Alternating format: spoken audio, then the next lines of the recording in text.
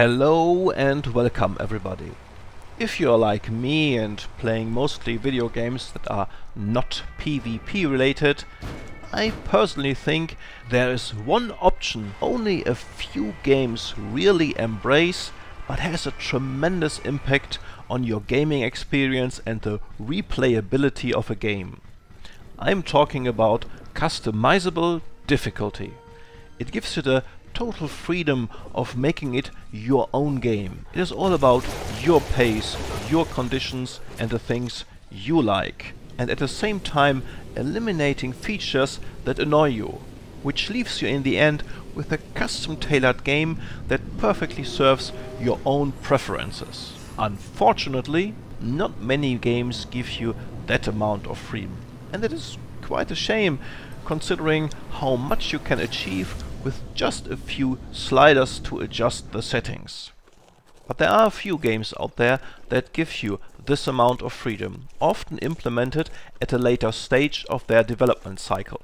Let's take a look at 4 very different games from vastly different genres that are worth playing not only for this feature, but especially because of it. Number 1, SnowRunner, the Dark Souls of off-road trucking.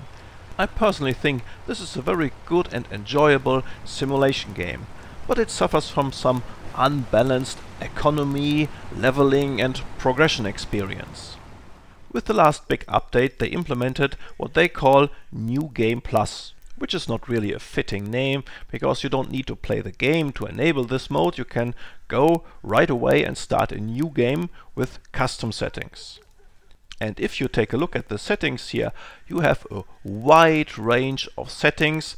There you can tailor the game experience to your liking. You can decide with how much currency you start and which trucks are available. This game suffers especially from a very harsh beginning, where you're starting with highway tires in an off-road game. And after you unlock all-terrain tires, the game gets a lot easier. So if you want to avoid this very harsh starting experience, you can now set the tire rules to your liking. Also, the economy in this game is pretty busted. You get money really fast. It doesn't really feel like you develop your own truck company. But now you can set the truck pricing rules and the truck selling rules to your liking. Same goes for the trailers. Also, you can change the payout rules for all the contracts and tasks in the game. You can also play with the time settings like double daytime or completely avoid nighttime. And you can play with the game's wonky damage rules and adjust them to the setting that you prefer. So you can see you can really custom make your own game, eliminate all the things that annoy you and tailor it around the experience that you want to have. The next game I want to show you is The Long Dark, a slow-paced but extremely immersive survival game, and one of the few examples in the survival genre that really nail the experience. You have 2 modes, a story and a free roam game mode. And here you have different presets of difficulty levels, but also they implemented a custom mode. And if you take a look at these custom settings, you will see a plethora of options, and this is one of the best implementations of a customizable difficulty I have ever seen. Not only can you set different conditions and the difficulty of a wide range of options like the weather or how many items will spawn and so on, but you also have different multipliers that allow you to lengthen daytime. You can set very specific weather conditions. You have an extremely wide range regarding all your health conditions, how fast you burn calories, how resistant you are to freezing, and so on and so forth. You can see the options are really widespread, and you can easily spend half an hour and more just adjusting all the settings to your liking.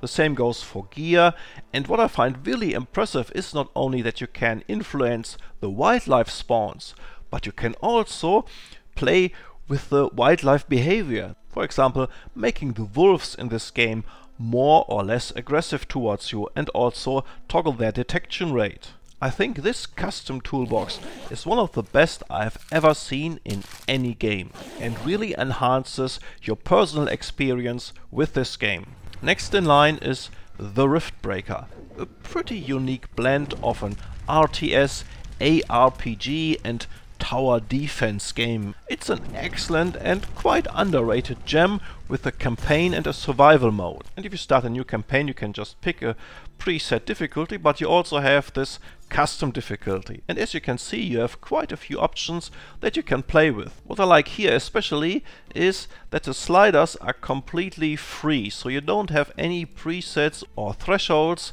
to pass. You can really adjust everything to your very specific liking. So no game ever feels like the game before. This adds a huge amount of replayability to this game. And you can make a game a lot less stressful and just concentrate on doing the quests and developing your tech tree and exploring the area, or you can make this game brutally hectic where one wave after the other hits you. And you have some really funny options like the gravity scale, which will decide how high and far you can jump and how your grenades will behave after you throw them. You can also turn off completely negative events or give you developer and cheat options during the game. And what I like about the Riftbreaker here is that you can really design completely different games, very relaxed and an easy experience, to brutally hard and fast paced. You can really change how the game feels in a very meaningful way. And not many games give you that amount of freedom. The last example I want to talk about is No Man's Sky, the arcadey space sim with the most impressive redemption arc after its shitty release. It's a very accessible and relaxed game. Some systems maybe feel a little shallow and are just window dressing, but it's also a very laid-back experience, perfect for a Sunday afternoon or long winter evenings. Now, they also implemented not so long ago the option to create a new game and set a custom difficulty. And they give you a huge amount of options to choose from to make it your game. You have a wide range of survival settings that you can influence, up to the point where you can just switch them completely off. You have big control about your crafting and item setting, which is very important because the original game felt very grindy, and you can completely eliminate the grind if you want to, or make it even more expensive and more grindy if you want to. Same goes for the combat settings. You can make it much more challenging or switch it off completely and just focus on exploration and base building. So there's a huge amount of restrictions that you can lift or enable, or make it even harsher if you want to. And the very cool thing about No Man's Sky custom setting is, even if you have an old game before the change was implemented and even after you started a new game, you have full access to this menu during the game. You can change all of these settings while playing the game. So if you make a choice that you're not happy with, just change it. This is a remarkable example of listening to your customers and giving them all the controls they want. No Man's Sky really feels like a completely new game with all the choices you can make, and you can hand tailor it to your liking. And you can also change it on the fly while playing a game. You don't need to start a new save. In my personal opinion, these 4 games I just showed you would be worth playing just because of their customizable difficulty settings. Because you can make it your game, and you can change so many things that you will always find a way to end up with a gaming experience that you enjoy.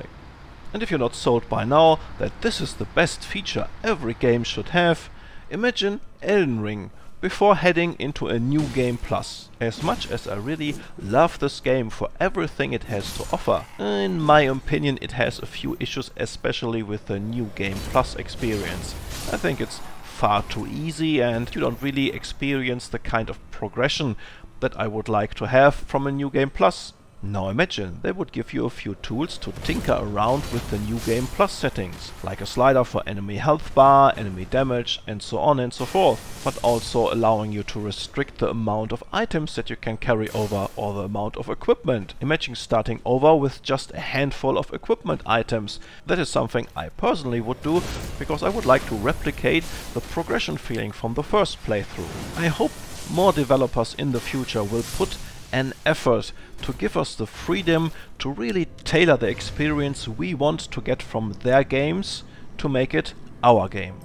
I personally value this feature much higher than a lot of fluff they put into the games these days. But what do you think about this feature? And do you have other examples of games with a customizable difficulty? Let us know down below in the comments. That's all for now. Take good care of yourself and enjoy your gaming sessions.